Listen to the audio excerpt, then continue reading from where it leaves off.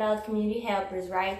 Such as a police officer, doctor, firefighter. So today I'm going to show you guys how to make a very nice experiment.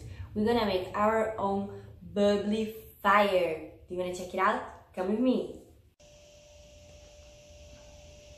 It's very simple. You're only going to need a transparent cup so you can see what's going on inside the experiment, vinegar, baking soda, and I'm going to use some food coloring. If you don't have, no problem.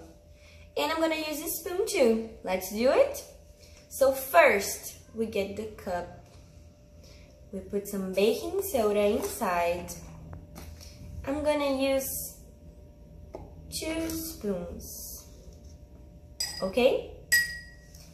Now, I'm going to mix the food coloring inside the vinegar.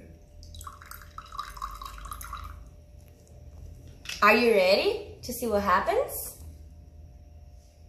1, 2, 3, go!